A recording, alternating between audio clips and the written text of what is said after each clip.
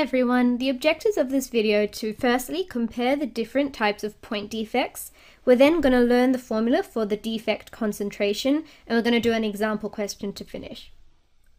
Okay, so firstly, just to have more of a look into point defects, so we talked a bit about the different kinds in the previous videos, and it's just important to note that vacancies are more common than self-interstitial defects, as the energy required for an interstitial defect to occur is far larger than the energy required for a vacancy to occur. So let's just even have a look at these pictures here of a vacancy and an interstitial impurity. So when you have a vacancy, you can see that a bit of a distortion in the plane happens. So we got a distortion this way, this way, this way, as there's been a vacancy left.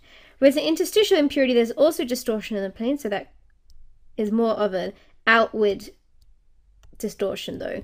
Okay, so let's just have a think about the kind of energy required for a vacancy to occur as opposed to an interstitial impurity to occur. Well, the energy required for a vacancy is just the amount of energy required for the atom that was here to escape. Whereas for an interstitial impurity, the energy for a new element to enter and to make its way through the plane and to land up into an interstitial spot here takes far greater energy as it's a new element moving through the plane. So vacancies are far more common than interstitial. So that's self-interstitial or a normal interstitial impurity. Okay, so let's have a look at defect concentration. So pretty much